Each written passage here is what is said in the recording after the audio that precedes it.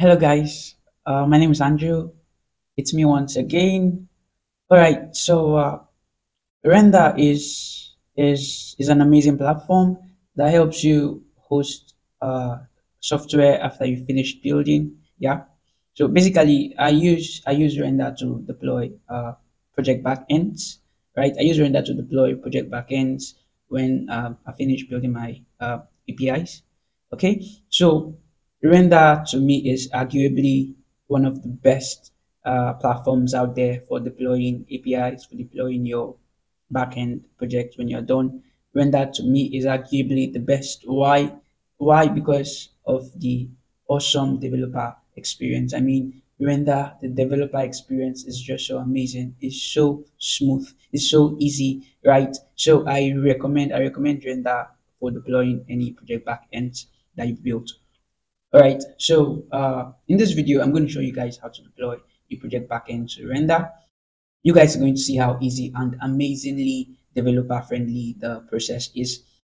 The video is part of my MERN stack tutorial series, which I'm currently teaching on YouTube. So you can check out the description of this video. You're going to find a link to that series, right? You're going to find a link to that series, so you can go ahead and explore that series. The fact that you're going to learn something awesome from this video should really tell you how much more awesomeness you're going to gain if you check out the complete tutorial series, right? So the link to the series will be in the description of this video.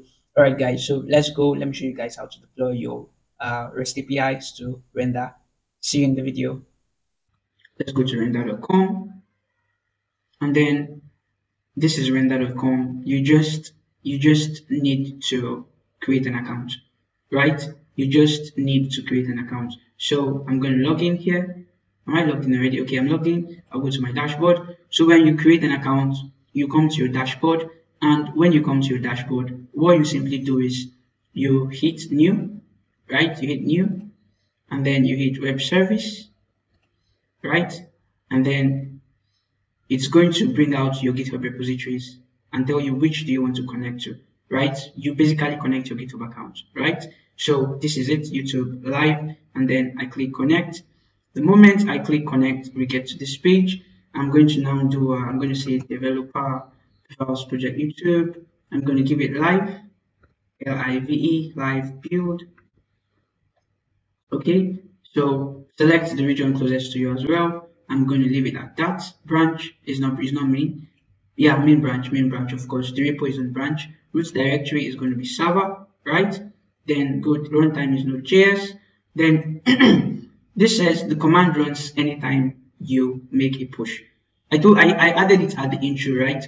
Render gives you CI/CD automatically, just like Vercel. So when you host your website on Vercel, the moment you push, automatically the changes you've made become implemented. So Render does the same as well, CI/CD for your backend. CI/CD means continuous integration, continuous deployment. So the moment you make a push, your code automatically deploys itself.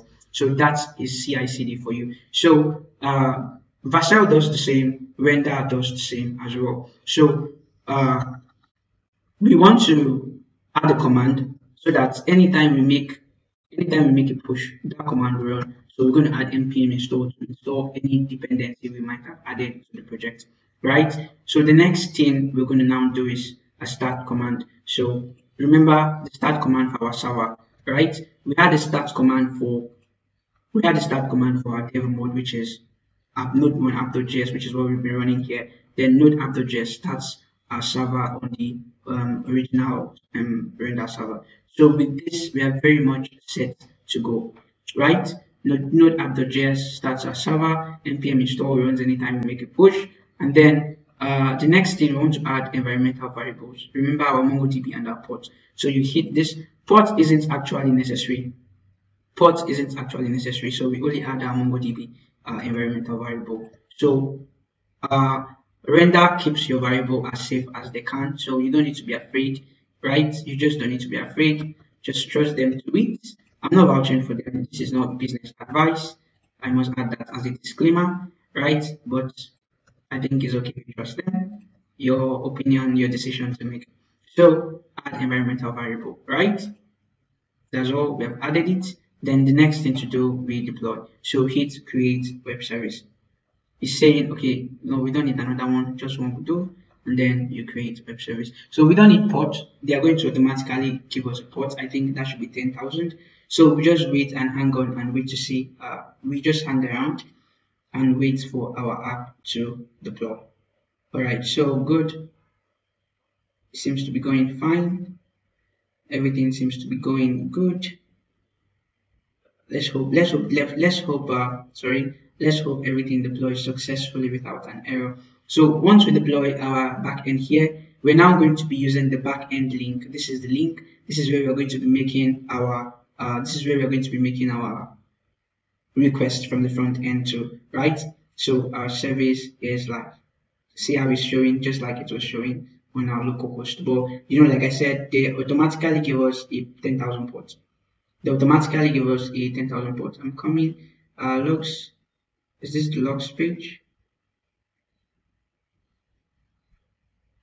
Alright, good. You can see everything is running. They automatically give us a 10,000 ports. So Render will give you this 10,000 ports if you don't add the ports. So no problem. Just go ahead and add other variables. Forget about adding a port.